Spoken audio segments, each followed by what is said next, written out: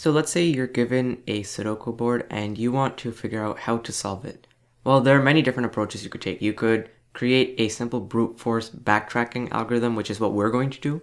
You could make it more optimized by just checking for certain conditions that will obviously not work.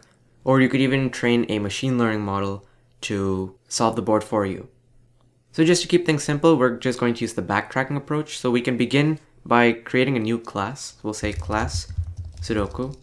And we'll have a few functions here. So this class is just going to represent our Sudoku board. And in here, we'll include our board itself, and then a few functions such as checking if a placement of a particular number is valid, and then also a function to solve the board. So we'll say def init, and then we'll give one parameter as board.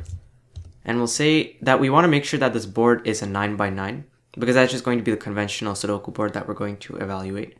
So assert that length of board is equal to 9. And if this is not the case, we'll just give a message invalid board. And then we want to say for I in board, assert that the length of I is equal to 9, and same message, invalid board. So what these two lines are basically saying is that we want to make sure that the number of rows in our Sudoku board is 9, and that we also have 9 columns in our board. So once we've made this check, we can just say self.board is equal to board. And then we're also going to maintain a list of the unfilled positions. So the unfilled positions are going to be represented by just zeros in our input, and the filled positions are not going to be zeros.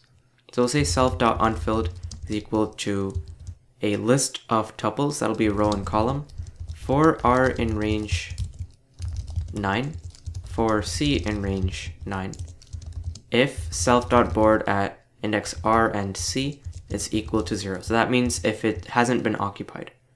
Now that we have this, let's write a few more function headers, and then we'll write each one gradually. So we'll first do def is valid, and we'll say R, C, and num are our parameters. So this function is basically, and for now I'm just going to put a pass, but this function is basically going to take in a current row and column that we've inserted a number at, and it's going to check to make sure that we can actually do that. And then our next function is going to be our actual solve function.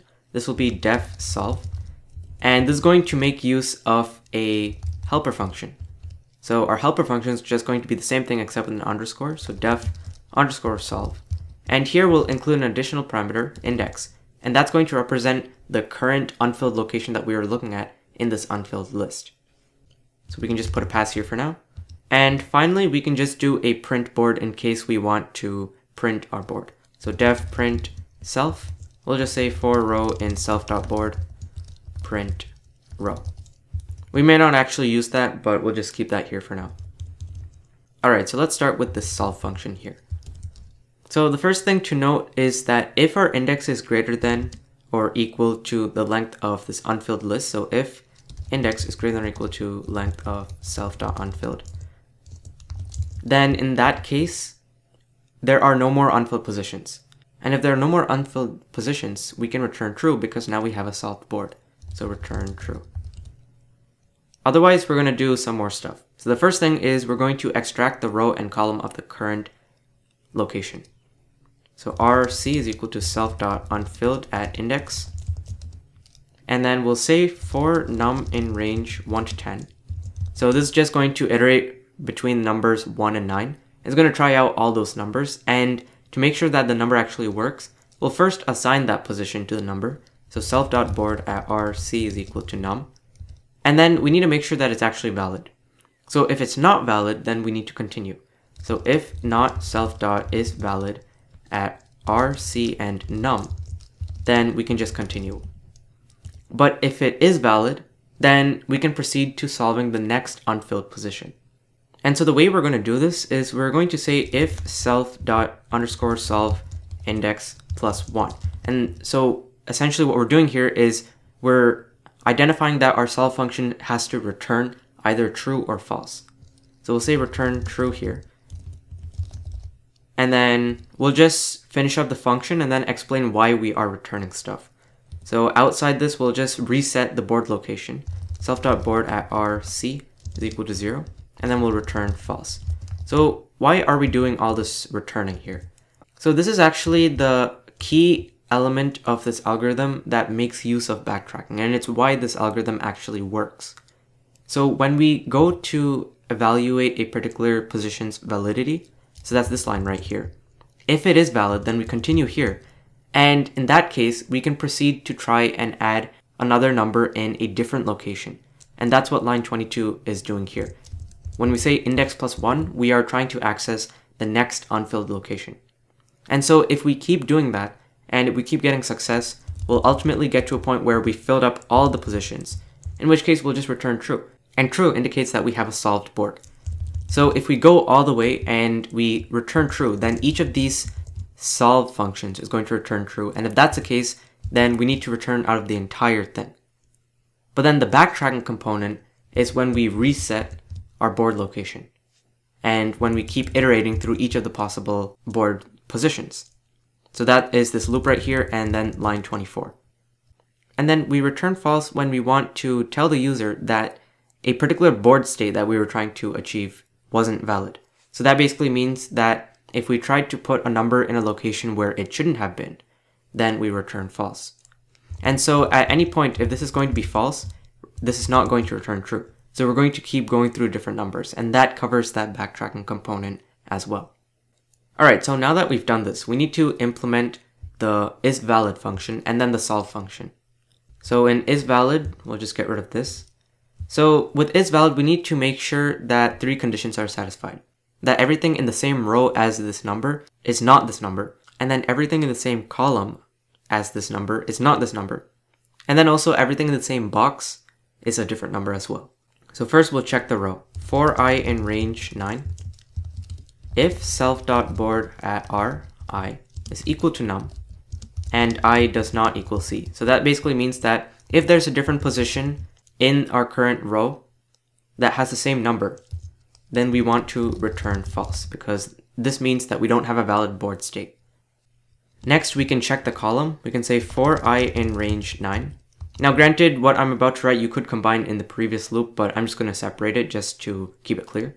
So if self.board at I c is equal to num and I is not equal to r. So in this case, I represents the fact that we are iterating through the rows, and that is reflected right here.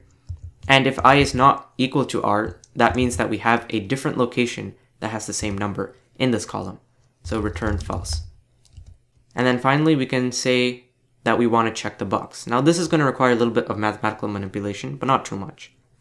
So in order to check the box, we cannot simply check one dimension, we need to check 2 dimensions.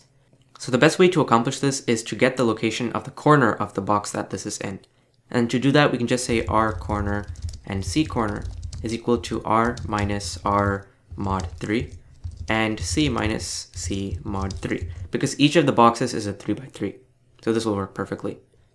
Now that we have this, we can loop through the corners and we'll say for tr in range r corner plus 3.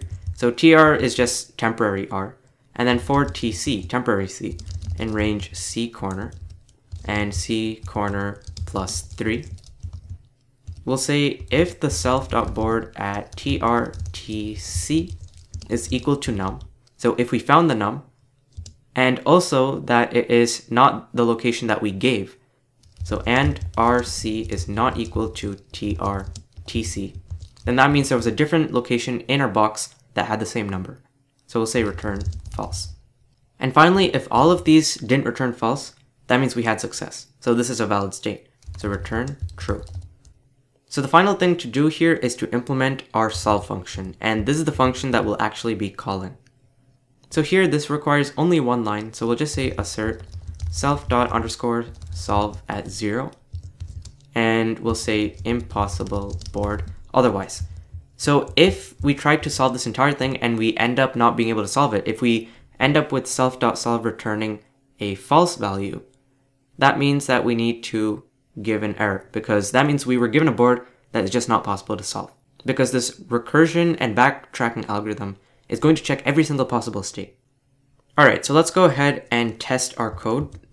So I've just made a small little script to make sure that our algorithm is correct. So we'll say if name is equal to main. I'll say import Sudoku solver checker and then I'll say Sudoku solver checker dot validate.